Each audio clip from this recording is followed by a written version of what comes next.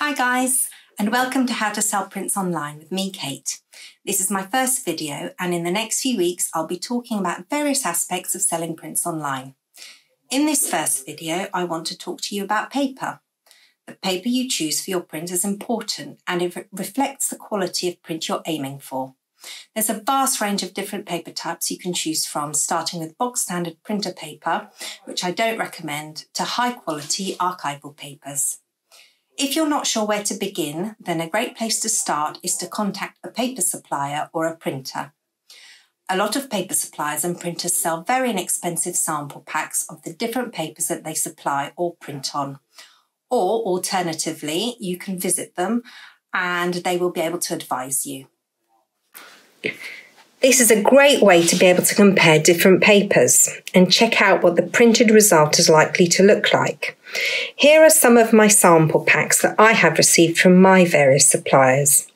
You can see that these start from smooth poster papers such as this one.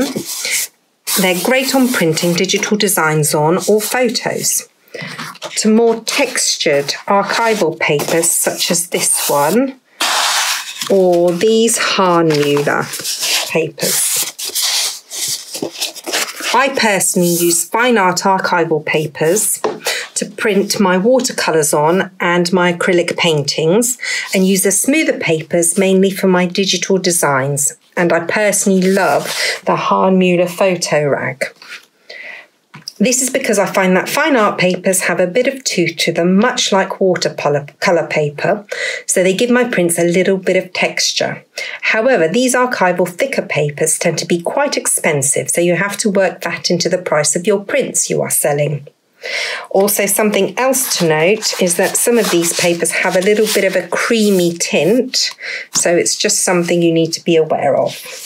Here are a couple of my prints. Hopefully you can see the difference. This one is printed on Hahnemuhle Photorage, so it's nice and thick and feels a lot like watercolour paper.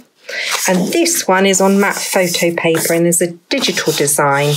And it's still lovely and thick, but it's nice and smooth and gives a really great finish. The paper you can print on can have a gloss finish, a satin finish, or a matte finish.